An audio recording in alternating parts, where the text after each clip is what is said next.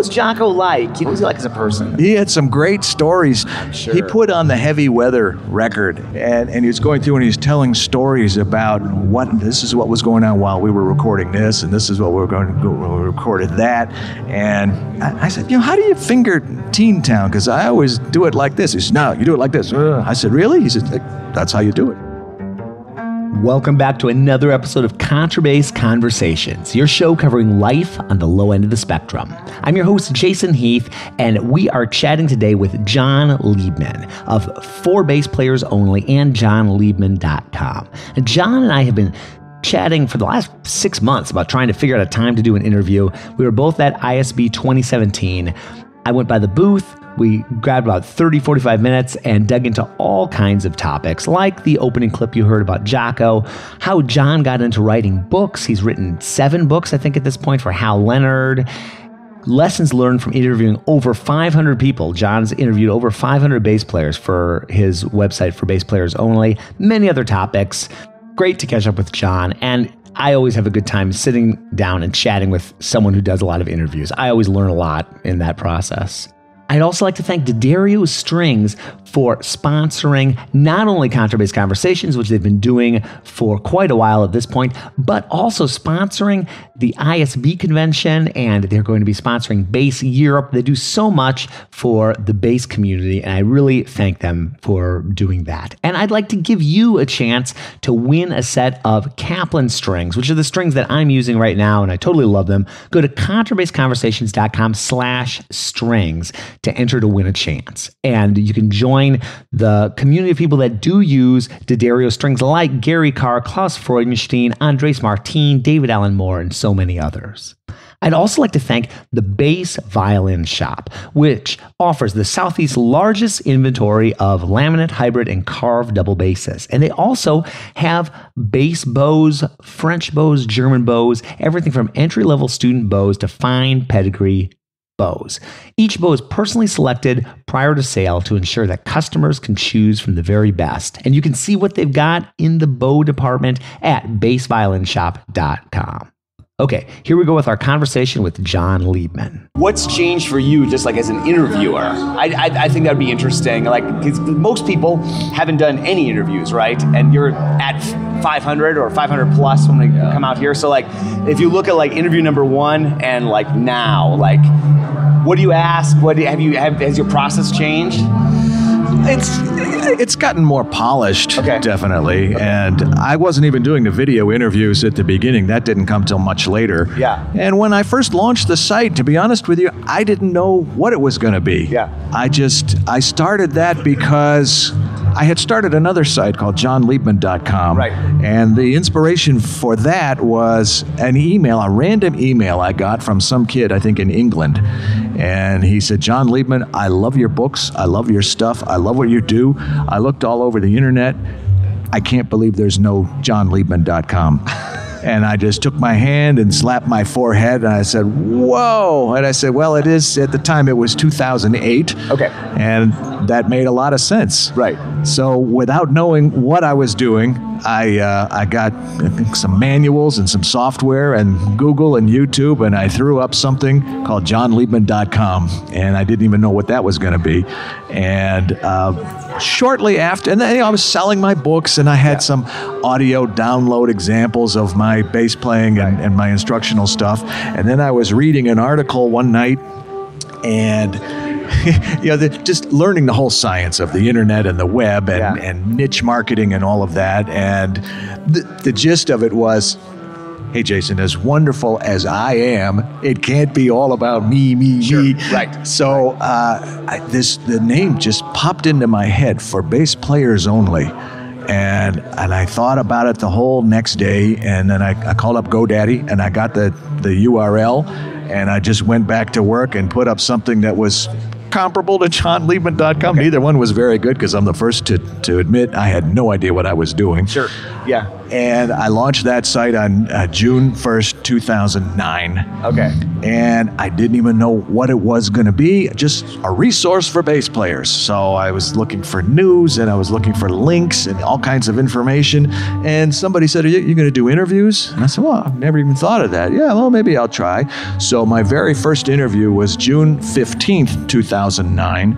And the player is Glenn Lech, who was playing with Robin Trower at the time. He's written some books for Hal Leonard, and he's done all kinds of freelance stuff for everybody. The name Orville Redenbacher stands out in my mind. You remember the popcorn guy? I remember Orville Redenbacher. Yeah, that's taking me back.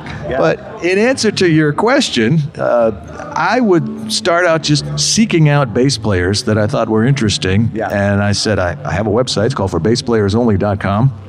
Want to be interviewed for it? And people would get back, yeah, sure. And I would just email some questions and ask them to email back their responses. Yeah. And then I would edit them, and sometimes they needed more editing than other times, grammar and those kinds of things. But then I did a handful of telephone interviews, and I thought, you know what, it's so much more time consuming, but you get such a much better interview when you do that. And then I started going to Bass Player Live and started going to NAMM. I used to go to the NAMM shows all the time. And then I had a diversion and I got married and had kids and then took over the family business and just was in a whole different headspace. And then I started getting back into it. I started going to NAMM and started doing more interviews. And then I started going to other things like Lords of the Low End and whatever other bass, ISB, International Society of Bassists. So those are great opportunities to get video interviews. Sure. And when I look back at some of the early ones, well, like I said before, I guess it's just more polished. And I do quite a bit of research and reading up, so I know. Yeah. And it's a tricky thing. Like when I interviewed Carol Kaye, for example, or some other big names or well-known people, I don't necessarily like to ask the same questions that they've been asked a million times by so many other people. And sometimes I am guilty of that, but sometimes there are people that just don't know the answers to those. And I would have my basic formula of questions. Tell me about your musical upbringing. Do you come from a musical family? How'd you become a bass player? Who were your bass heroes, your bass influences? Did you start listening to music differently once you discovered the instrument? Tell me about the new record. Tell me about the tour. What's keeping you busy? What about the future? And then I have my trademark sign-off question. What would you be if you weren't a bass player? Sure. And some people I've interviewed more than once, so you can't ask all the same questions. So usually there's a reason for a follow-up interview, though. The reason I want to do it, because it's been so long since I interviewed Christian McBride yesterday. We had a great interview. I said, Christian, I was reading the last interview we did. It was 2011. So, and I'll mention that we got the whole story of your proud Philadelphia heritage and your musical upbringing and your experience with Juilliard and all the stuff you did with James Brown. And I'll say, and by the way, that interview was up there. Go to forbassplayersonly.com and the little search thing, put Christian McBride. It'll pop right up, as well as lots of other news stories that we've done about you. But let's talk about what's keeping you busy now. You just got the Bruce Lundvall Award. You're doing the NPR thing. You're doing the Sirius XM thing. What kind of equipment are you using? What about so in a very long roundabout answer, somewhere in there was an answer to your question. No, it's interesting to hear process and doing it and like following up with. I love doing. I call them round twos with people. That's good, yeah. Because the first a lot of the time, some of that introductory, like a little bit about their background, that kind of thing. You dig into that maybe, and then like you're saying, maybe they've got a new direction that they're going in their life. Whether it's starting up like with Christian, I think he's involved in the Newport Jazz Festival now, and all these other things. I love it. You mentioned Philadelphia, his heritage. We were both at his amazing concert last night. Yes. And I love it. He got up there and someone went like, Philly! From the crowd. And he loved that. What a class act. So like, what's something you were dying to ask Christian McBride? Like, what were you dying to know about this guy before you ever interviewed him? Yeah, there's nothing that I was really dying to know about that person, but it brings up another question. Sometimes I'll interview somebody, like when I interviewed Chris Squire from Yes, and you see some of the comments, how could you not ask him about fill in the blank, whatever it is. So I try to think content is key. What would be the most interesting thing about this person that I'm interviewing, whether it's Christian McBride or somebody else. What is it that I think people want to know? Yeah. And what is it that I want to know? Right. And sometimes it would be like, he did a lot of stuff with James Brown. So in the previous interview with Christian, I would ask him something like, tell me something about James Brown that most people don't know. Mm-hmm. So that is one example of the kinds of things. What I was dying to ask him, I can't think of anything specific other than the general things that I mentioned. I want to know what's keeping you busy. What are you working on? A lot of times I'll ask about technique. I interviewed Francois Rabath the other day. That was very special. And I said that there are two things I want to ask you about. Your left hand and your right hand, because he's got these very innovative things that he came up with, and he's got the pivot, which is a way to keep your thumb in the same place but move your fingers up and down so you don't have to shift. And then he's got a technique called the crab, which was inspired from a crab that he saw on the beach one day. And he says, look at the way the crab is moving its legs, and it's so efficient. And why can't we do that on the bass? And of course, we talked about the right hand and the bowing. So if there's something, I'm sure I'll come up with an example. I've interviewed over 500 bass players, so there might be something about that person that I've always wanted to know. We had Paul McCartney as one of those interviewers. I always, there we go. Nice. I always said, if I interviewed Paul McCartney, what could you possibly ask him that he hasn't been asked a million times? And I've got a fantastic managing editor, Gary Graff, who has brought me. He does most of the interviews for one of my other sites called For Guitar Players Only. So he's the one that brought me Peter Frampton and Steve Miller and Carl Santana and Jimmy Page and Jeff Beck. And hey, if your listeners are interested, forguitarplayersonly.com is one of our other sites. But the reason I mention that is because Gary is the one that interviewed Paul. Yeah, okay. And boy, you just, how do you top that when you interview Paul? I've been... Just the experience of sitting next to somebody like Paul McCartney and getting a chance to geek out. I mean, it's so compelling. I love following. Everybody should check out For Bass Players Only and For Guitar Players Only for sure. There's so many great episodes. I mean, you just mentioned a few. You got the Christian McBride, and then following up with him and Francois Rabath, which how cool is that to talk to him? What are and I'm sure you've interviewed John Patitucci in the past. Who are some other people that maybe we know of as double bassists? Who are some other people that folks should check out on the site? Double bassists. Okay, yes, I almost forgot who I'm talking to. Jason Heath here, Mr. Double Bass. Patitucci, you mentioned. Yeah. Ron Carter. Dave Holland. Yeah. Well, you're putting me on the spot here, but I know well, that's a good list right there. Yeah. That's no shabby list.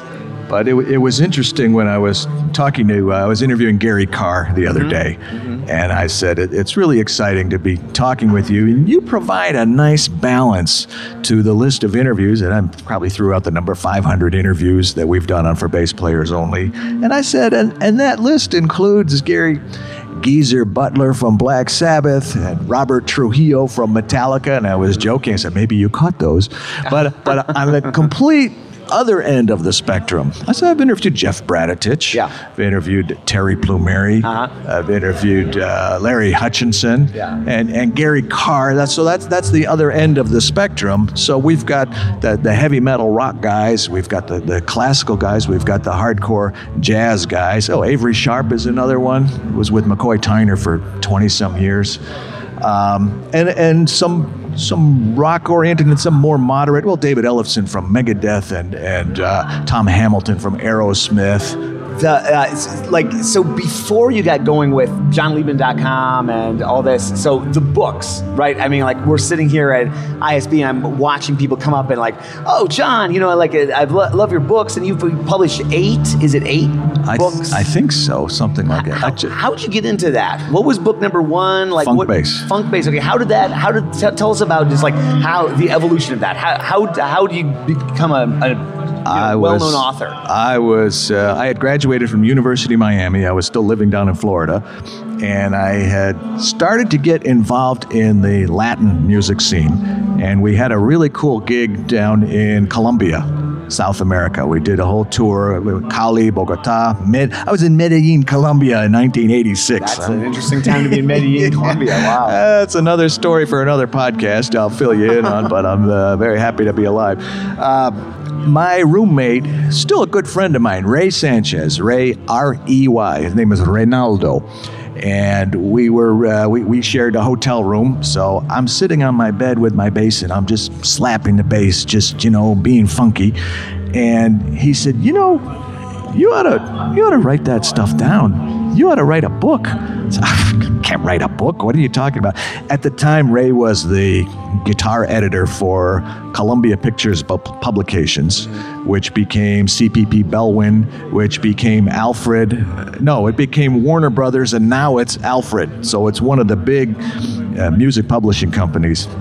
And we talked about it, and we still reminisce about it. I remember, John, we went downstairs across the street and we got a pizza, and we're sitting in this outdoor, the sidewalk thing, eating the pizza, and we're talking about it, and I'm getting excited, and we're exchanging ideas. And I went home and just started putting down some notes and thinking it through and conceptualizing it. And then I put together an outline. That must have been in...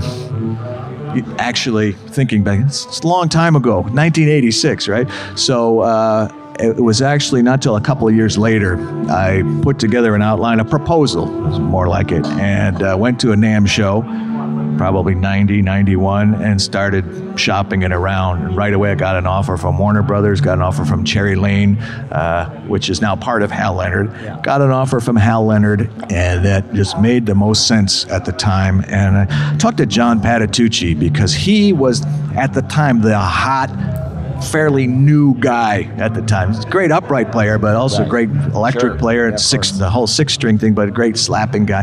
And I wanted to get him to write the foreword. And he says, I've got some stuff with Hal Leonard. If you end up going with Hal Leonard, I'll do it. But if you go with somebody else, I'd like to maintain my loyalty to Hal Leonard. And I thought, what a gentleman, So that's how that first book came out. And I also approached Will Lee, who endorsed it.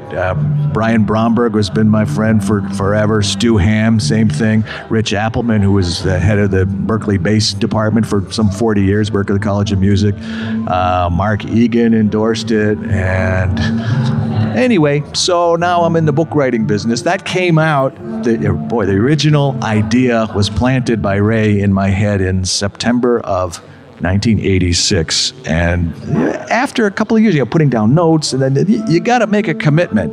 Either I'm going to write this book or I'm not. So I finished it, I submitted it, we finalized it, we got everything done. It came out, I think, November of 1992. Okay. And now I'm an author. I'm a book writer. So let's do a follow-up to funk bass. So how about funk fusion bass? So I follow pretty much the same format as funk bass, which is 100% slapping and popping. Funk fusion bass is 100% finger-style funk. And I'm already somewhat established. They're starting to get established with Hal Leonard. Went to Verdine White from Earth, Wind & Fire. He wrote the foreword. Went to my friend and mentor, Abraham Laboriel, who endorsed it. Steve Bailey endorsed it. Victor Wooten endorsed it. Rocco Prestia from Tower of Power endorsed it, and a few others. And then I wrote a rock book. Then I wrote a blues book. And then I wrote, that's when I got busy and kind of took a hiatus from the book writing business. But a few years later, I wrote Bass Grooves, the ultimate collection. Just every kind of groove you can imagine, from jazz, rock, funk, slapping, R&B, Latin, reggae, country, punk, disco. Yeah. And I've got a section called More Grooves. So I thought, who is used to playing a ton of every kind of groove, every kind of style and genre there is? Will Lee from the David Letterman show. So he wrote a great foreword to that book, and I got a bunch of other great endorsements. And then I was talking to the Hal Leonard people, and I said, a couple of years later, I've got another book in me.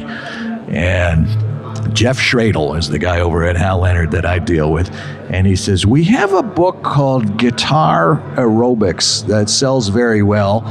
I'd like to have bass aerobics. So we went back and forth on the layout and the format, and that one, Funk Bass, had been my best-selling book for years, and then Bass Aerobics just absolutely hit it out of the park. I can't believe how, I'm glad that people like it. Yeah. And it's just selling like crazy. And by the way, a couple of years ago, must be about 4 or 5 years ago, we introduced the 20-year edition of Funk Bass, which I'm proud of. And I went to every single person that endorsed Funk Bass back in '92, called them up 20 years later and said, hello, Bob Cranshaw, hello, Will Lee, hello, John Patitucci, hello, Mark Egan, all these guys.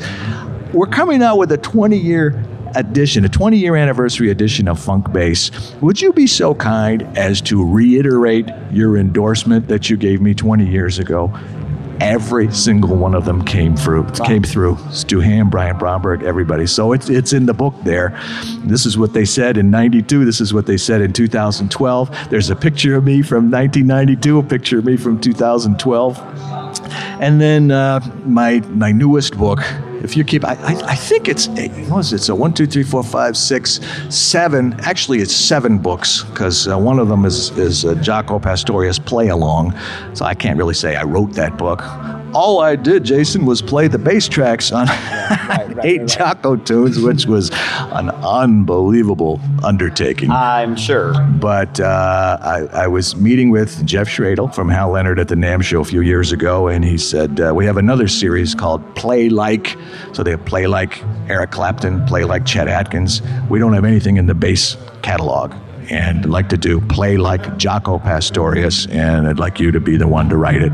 And I was so very honored. And I had to be vetted by Jaco's family, and they had to approve me. Wow. And I knew Jaco a bit because from my Florida years, and he had me over to his house. Oh, get out of here. Jamming in his living room. And yeah, what was Jaco like? You know, I've talked to a couple people that work with Jaco. This wonderful bassist, Dave Anderson, down in New Orleans. Yeah. And just like, what, like, he's such a legend. He just, like, we think of him like, you know, he's like this unapproachable, like, changed the whole bass world. Like, what was he like hanging out with? What was he like as a person? I guess it depends on the day that you were hanging out with him. And the one day in particular, I was over at his house, and he just, something just wasn't quite right. Yeah. And he was telling stories, but it was just if I'd say, he'd say something and I'd say, really?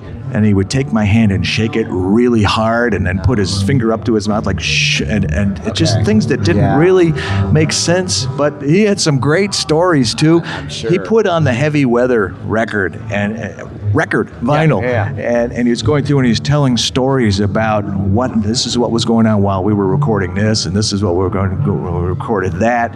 And I said, how do you finger Teen Town? Because I always do it like this. He said, no, you do it like this. I said, really? He said, that's how you do it. That's how you do it. That's how you do it. And I said, I read somewhere that you took a year off from playing just to practice. What did you practice? And he just looked at me and shrugged, and he said, nothing but scales. And he had his Fender bass, his jazz bass, and he just very slowly moved his left-hand fingers on a C major scale. And what I remember about that was how close his fingers were to the fret, as if he was playing a fretless, even though it was a fretted bass. I don't know why that stands out in my mind. But, Havona, what does Havona mean? Oh, it's like a super god. And he looks up to the ceiling, and we're jamming, and he was talking to my buddy. Actually, it was Ray Sanchez. He said, I have to go over to Jaco's house, and you want to come with me? Yeah. So I'm playing, and playing Liberty City. He stops talking, says, hey, that sounds like Liberty City. And then I started slapping. I said, you ever slap Jaco? And he says, never done it. And he held up his thumbs, and they both his thumbs were strange. They they curled around at the top or something. But, I was there. I was in Miami. And then, hey, did you hear what happened? And then day 1, Jaco's in the hospital. Jaco's in, and then, about 3-4 days later, I think he is when he died. But, Pat Metheny, I think, was in Brazil or something. He was so shocked. He came in, and all these musicians from all over the country, all over the world came in. So you were there for that time, that moment. I was there, yeah. And I saw Stanley Clarke one time, and Jaco just jumped up on the stage. As a matter of fact, it was the same venue, but it was in a smaller room, because and then I remember Jocko picked up a bass, and he and Stanley were jamming, and then they took the necks of their respective basses and just smushed them together and rubbed them up and down, and it was just like just this loud noise. The audience was going crazy. I'm sure. The other thing I remember about Stanley that night was he was wearing a Detroit Tigers cap. Oh, there you go. I remember that. You were happy to see that. That's sure, right. Yeah. Detroit guy. So, I mean, like the people that you've interacted, you're talking with me about Jocko. I mean, holy cow! And then like all these people you've interacted with, and like getting endorsements from like Victor Wooten and all these people. And I'm such a shy guy, even though I do a podcast. Like I just feel like I'm not worthy to reach out to these people. And I just got to ask, because I mean, I think a lot of people struggle like with what I like. Were you always confident in reaching out to people like that, or like is that something you developed? Like how would you? Is that just your personality, or? I think it's become my personality, Okay. but I wouldn't say I've always been like that. And you raise another point that's interesting. A lot of these people get interviewed so many times, and sometimes, sometimes it may seem like they're doing me a favor or they're helping me out, which I appreciate. But after about 3, 4, 5 minutes, people like to talk about themselves. Yeah, sure. So that really warms people up. So the people at the beginning of an interview versus the people at the end of an interview, they open up, they warm up. Notice change as I'm it goes. I'm asking them about themselves. This is very unusual for me, Jason, having somebody ask me questions, because I'm used to being the one doing the interviewing. Right. So I'm opening up and I'm talking about myself. Yeah. But no, I wouldn't say the confidence was always there. You just got to throw it out and see what happens. And if people like it, that's great. And if they don't, well, Yeah, what's the worst that can happen, right? No response or a no, right? But but a lot of the time it's a yes. Like getting these endorsements from these people, and like yes, and and then these relationships that have developed over the years. It's just cool. I mean, that's just like a characteristic. It's super cool to see like all these superstars in our world, the acoustic bass world, the electric bass world, and it's all these connections are a result of you just like reaching out to them. Abraham Laboriel does not need to be nice to me. He is an incredible gentleman. Leland Sklar doesn't need anything from me. Robert Trujillo doesn't need anything from me. Geezer Butler, as a matter of fact, from Black Sabbath. We were at a NAMM show, and I said, Geezer, can I get a quick picture with you? And his people were saying, no, Mr. Butler has to, no. And he says, this was after this person was going back and forth, I guess a little power hungry already or whatever. And Geezer said, all the guy wants is a picture. So I have a picture with Geezer Butler. I have a picture with Jack Bruce. His daughter said, if you come back tomorrow, like between 12 and 2, I said, I'm standing here right now. He's standing here right now. So me and Jack Bruce and Larry Hartke are in a picture together somewhere. So yeah, I mean, in answer to your question and to your point, most people are very friendly. And I made a comment to somebody. I said, you're a lot nicer than you have to be. It was one of those people that I mentioned. And he said, no, you pretty much have to be nice. I won't say who said that, but people like to be. David Ellefson, another guy from Megadeth. Yeah, sure. And he gives me shout outs. I went to the Warwick base camp. They invited me to go out. I went 3 years actually in Magdeburg in Germany. Okay, yeah, nice. And I was sitting in on his class, and he says, hey, I don't know how many of you know Jon Liebman, but he wrote a funk bass book that I have, and I practice with it all the time, and he endorsed my rock book also. So, I mean, people... How cool is that to have David Ellefson, saying that about your book? What a cool... Very cool. Well, I thank you for what you've done for the bass world. I mean, it's tremendous, and the books and for bass players only. And congratulations on the 500 episodes. And JonLiebman.com, you got the online lessons. And you want to ask me something about that? Well, yeah. Just maybe talk a bit about what you got on that site. Well, after selling somewhere in the hundreds of thousands of my method books from Hal Leonard all over the world in English, French, German, Japanese, I think, okay, there's a demand for it. And in the spirit of what I said earlier about going online, online instruction seems to make a lot of sense. So that's why I launched this site. It was a lot more work than I ever imagined it would be. Sure. But I was, first of all, very, very careful not to duplicate anything from any of my books. So all the stuff online is completely separate. It will work hand in hand with the books. And as a matter of fact, in most of my lessons, I'll say for additional study, the blues bass book or the bass aerobics book or the funk bass book, whatever it is. But I've come up with something that I think is very unique.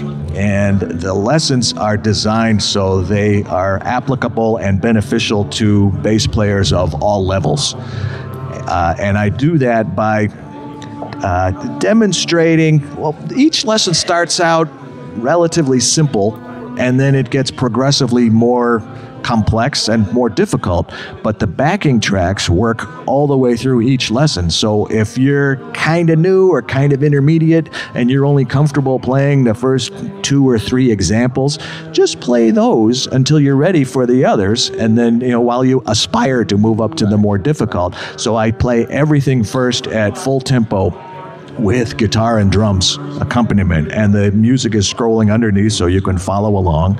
And you could also print out a PDF of each lesson for your own practice.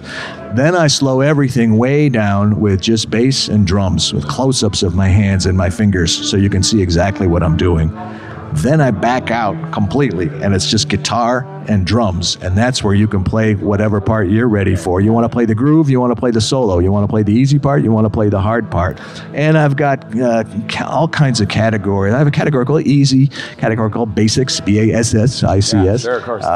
Jazz and blues, rock and metal, funk, R&B, slapping, building bass lines, sight reading, soloing. I'm working on a new category right now that I plan to, I don't know when this podcast will be out, but maybe by the time it's out, I'll have the newest category called beginners, because I'm getting more and more requests for that. Sure. And I've got all kinds of ideas of things that people are telling me they want, and things that I think people would benefit from. And last time we counted, we're pretty close to all 50 states where we have subscribers, and between 30 and 40 countries all over the world, people subscribing to JonLiebman.com. And I have a bunch of free lessons I put up there so people get a taste of what they can expect. But I'm really happy that it's kind of hitting the spot with people that want to learn bass, and I'm very, very thankful and very appreciative of that. Well, you've been helping bass players for a long time, and it's great to see you moving into the online space and being able to connect with everybody, like you said, in the 50 states and all these countries worldwide. So it's very cool, and you're at the forefront of all of this online education. And so congratulations on what you're doing, and make sure to check out forbassplayersonly.com, JonLiebman.com, and thanks for chatting. Well, thank you. I've been a fan for a long time, so it's fun to sit down with you and thank you, Jason. It's mutual. I really appreciate what you do and what you've done. We have maybe a little bit of overlap between what the two of us do, but I think what you do is very unique, and you do a lot of things that I don't do. So it's a great resource, especially if your preferences skew a little bit more toward the upright and the double bass and even the classical side. So thank you for all you do. Thanks again for chatting, Jon. Folks, forbassplayersonly.com, JonLiebman.com. All those links are in the show notes. And great to see you in person. Jon, of course, I'm sure I'll be seeing you again at NAMM, at Bass Player Live, at all these other bass events that we will inevitably find each other at. And if you enjoyed hearing from Jon, share out this episode. That would mean so much to me. I'd appreciate it. I'm sure Jon would appreciate it. You can do that by sharing it through the app. If you're listening on the app, whether it's your iPhone or Android phone or whatever, just hit that share button, share it on Facebook, share it on Twitter, email it out to a friend. That would be great. We're coming to you these last several episodes and upcoming episodes with ISB 2017 coverage. And all of that can be found at contrabassconversations.com/ISB. So thanks for tuning in, and we will see you again soon for more life on the low end of the spectrum.